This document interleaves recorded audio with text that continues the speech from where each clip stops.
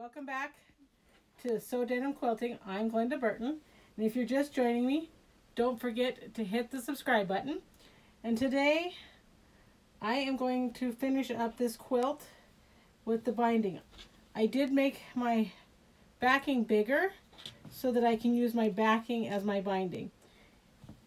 And I'm going to go ahead and trim it 1 inch away from my quilt.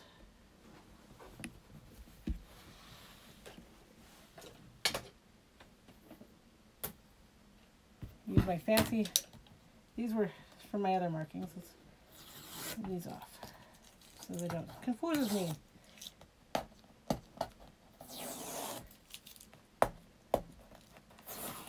Alright, so I'm going to go ahead and line up my marker on the 1 inch mark and trim down my sides.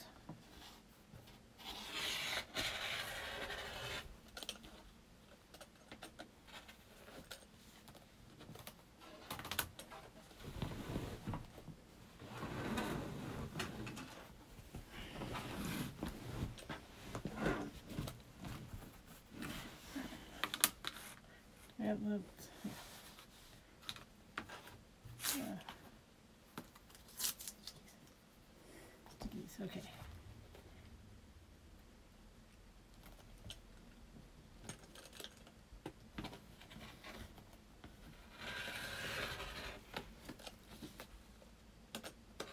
I'm going to do this all the way around, and then I'll come back and I will clip it.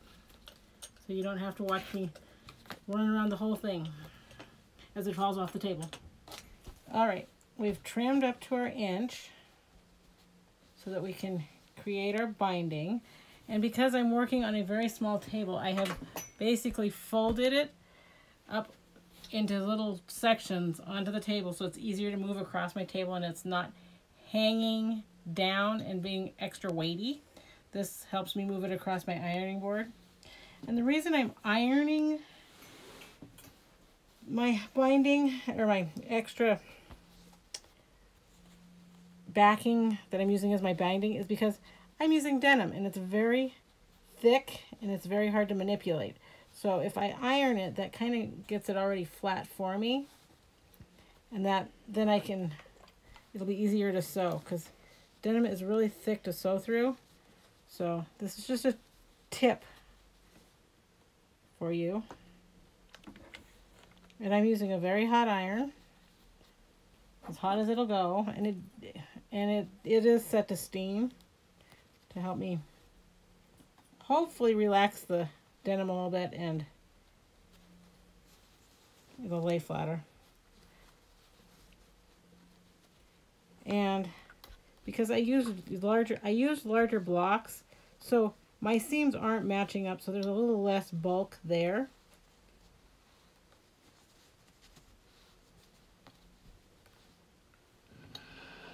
There goes the steam. It's hot.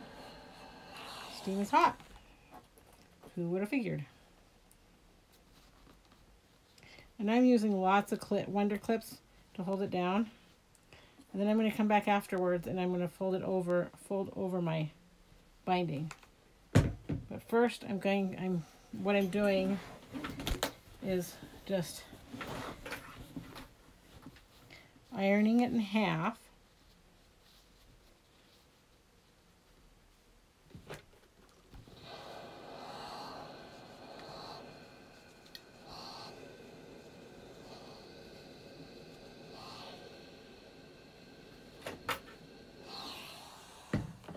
Clipping it down, ironing it in half and clipping it down. But it makes it lie flatter and it'll fold over a little bit easier, and hopefully I won't have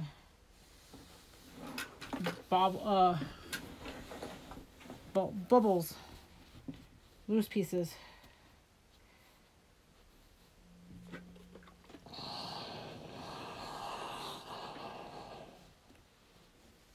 I'm just using a Black & Decker Walmart special for $9.99.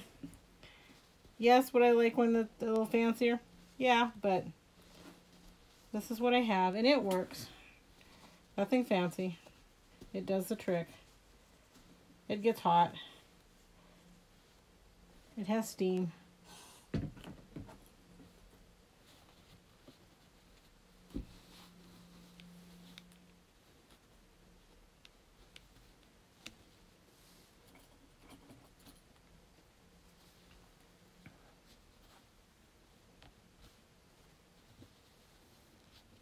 Trim that up a little bit. Looks like that might need to be trimmed before I flip it over to get rid of some of the bulk.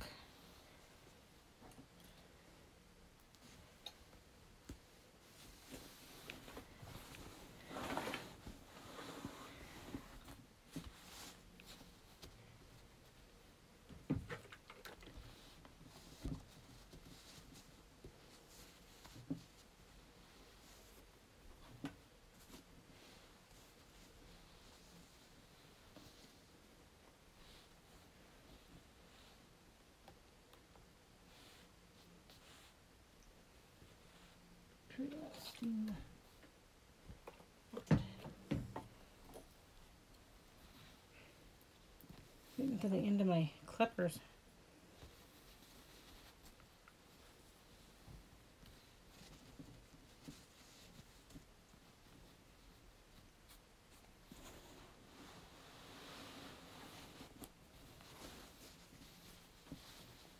I'm coming up to the end. And I'm not going to miter my corners on this one because of the bulk. Because the denim is so bulky and I'm using it as a backing and a binding, I'm just going to go ahead and do square corners this time.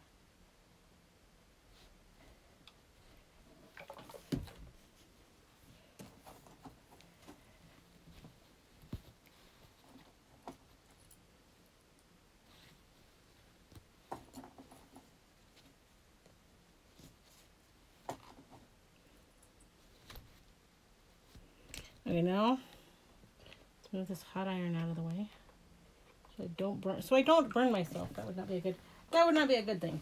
I don't need any burns.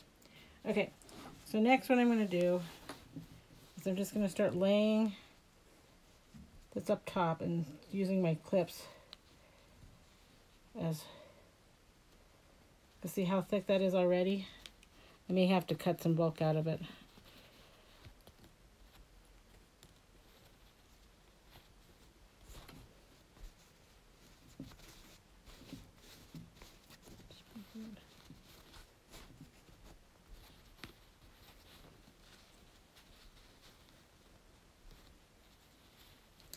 Basically, I'm just going to go down the side and make sure everything's flat. Adjusting as I go. Might be easier to do this on my table without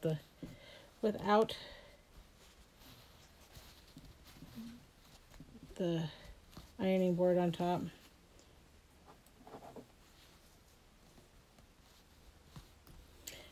And when I go to sew this, I'm going to make sure that I have replaced my needle. So I'm starting with a brand new needle because I need a good sharp needle, denim needle, to go through all this. Because this is going to be really tough to get through. Almost might be better to hand sew it. But I'm going to try. I won't know till I try. So basically I'm just going to go around the whole thing and continue on until it's all flipped over and ready to sew.